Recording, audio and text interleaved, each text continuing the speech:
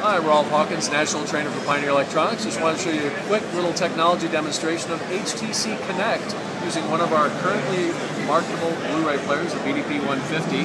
This is using a new firmware design that hopefully will be available within the first half of the next quarter, probably fourth quarter, somewhere around in there.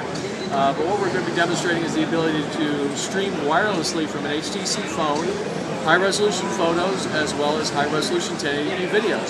So what I'm going to do with my HTC phone right now is take a picture of you filming me, and then we'll see it show up on the TV screen. Sounds good. So here's my camera here. Take a picture. There you are. I'll go into my photo gallery, select my player. Here is the Pioneer Blu-ray player, and that should pop right up on screen. There you are. And that it works. Fast and that simple. Very fast and simple.